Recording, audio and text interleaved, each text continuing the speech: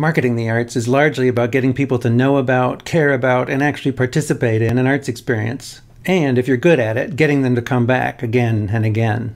I'm Andrew Taylor. I'm on the Faculty of Arts Management at American University in Washington, D.C., and this is Arts Managed, a series of resources about arts management, what it is, how it works, how you can get better at it. In this video, we're exploring the world of arts marketing, which is one of the 10 functions of arts management discussed in a different video. And while it can take decades of inquiry, experience, and experimentation to truly master arts marketing, we're going to focus today on a particularly useful piece of the puzzle.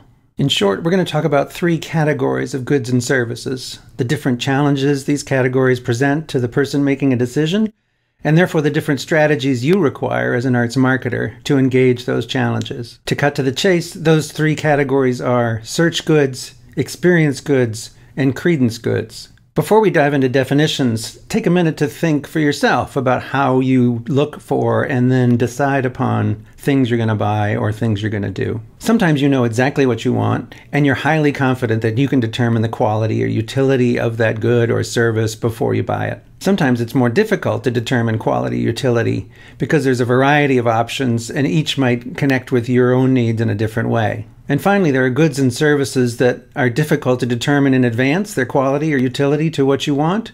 And even after you experience it, you're not entirely sure whether or not it was good or useful. That, in a nutshell, is the difference between search goods, experience goods, and credence goods. And arts experiences can show up in all 3 of those categories. So let's talk about them one at a time.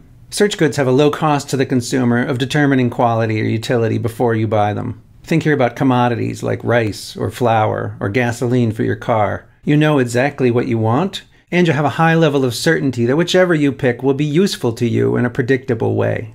But then there are goods and services where it's more difficult to determine the quality or utility of the options available to you. It takes more effort for you to figure that out, and therefore there's a higher cost of determining quality and utility among your many options. These are what are called experience goods because you can't actually know their utility or quality until you experience them, until you've tried them for yourself. Think here about hotel rooms or wine or restaurants that you haven't yet visited. Even if you've heard good things about them, you can't actually know whether they're going to be useful or beautiful to you until you've tried them yourself.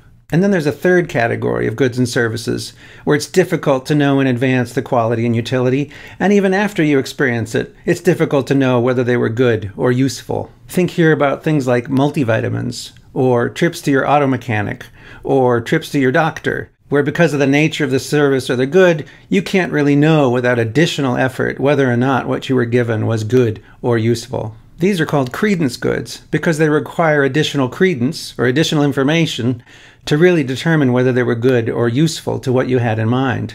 You need an additional expert, for example, or additional information or evidence to prove the point that this was the best choice to make.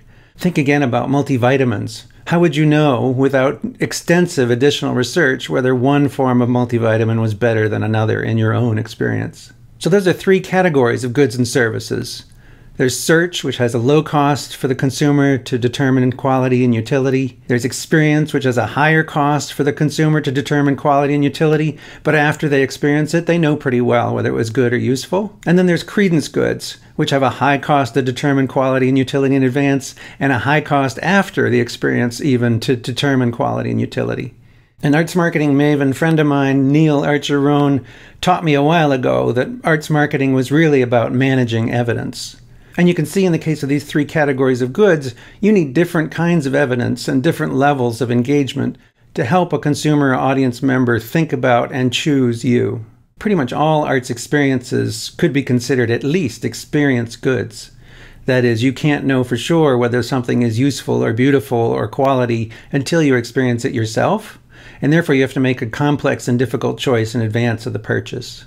So how does arts marketing come into play with an experience good? Well, for one, you need lots of evidence that the experience is worth it. It is good, it is useful, it is beneficial to those who participate in it. And you do this through evidence of other people's experiences. So quotes and testimonials, those videos of people after a show being all excited and thrilled about what they just saw. Critical reviews in the newspaper or online. These are all forms of evidence that you might manage as an arts marketer to help people understand that committing to your work is worth the risk. Obviously, this can be difficult in many cases when you're presenting or producing a work for the very first time. How are you or anybody to have evidence about whether or not it's a good experience for the people who might come? This is here again why we might favor having stars in the lead or other indicators that this is a quality performance or production or work. We might reference the past work of the artist and how well it was received. We might need to use evidence that isn't about the current event or experience, but about the components that went into it, or the pedigree of those who assembled it. And of course, digital technology and social media have provided 1,000 new ways for people to share their experience and their evaluation of utility or beauty or quality, so that others can learn from and make choices about what they're going to do next. Here you can see social media posts being really important, or online rating systems like Google or Hotels.com or Yelp. Any platform that gathers or aggregates or ranks and rates other people's experience becomes really important to this work. But let's also consider the arts as a possible credence good. And I'm sure you can all think of a time when you attended an arts event or had an arts experience and you weren't even sure after the fact whether it was good or useful or quality or beautiful. It was either entirely new to you, or you had no basis to compare it, or you had no way after the fact of knowing whether this was the best choice of your many options for how to spend your money, attention, and time. Here again, in the search process, any consumer would benefit from other people's experiences, whether professional critics or people like them, or word of mouth from friends and family. But even after the fact, you have opportunity to inform and influence the way they consider the experience. You can change their mind or push them toward the positive or negative in how you talk about and share back what their experience was with them. Here's why particularly smart arts marketers don't stop doing their work once the ticket is purchased or the event is attended. Even after that fact, you have an opportunity to inform and animate and elaborate someone's experience, and they're still deciding whether or not it was worth it for them. So as you plan and produce your marketing activities for a particular event or even for a whole season of events, it's really worth thinking about whether what you're providing is a search good, an experience good, or a credence good, and whether that might be different among many different kinds of attendees that you hope to attract to the work. Some participants might consider what you do a search good because they have high confidence and high certainty that the artist or the work or the effort is something they know and they've seen before, and they're pretty sure it's going to give them what they're looking for.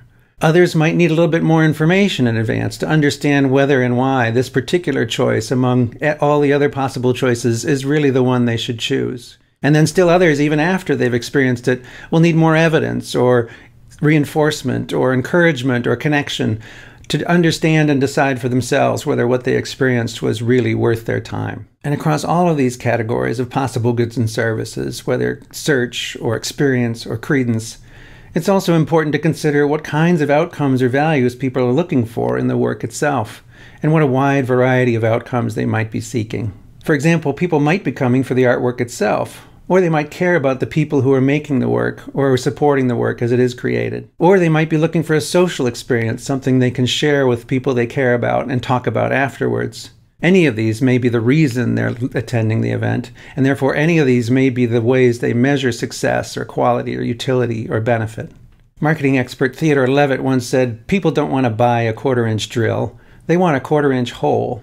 So it's worth thinking as an arts marketer, what is the outcome that people have in mind when they attend or consider or search for or evaluate your arts experience? Of course, there are a million reasons people might come or not come to experience your work. But I hope this framework gives you a way to usefully sort those million possibilities into 3 categories of consideration: search, experience, and credence.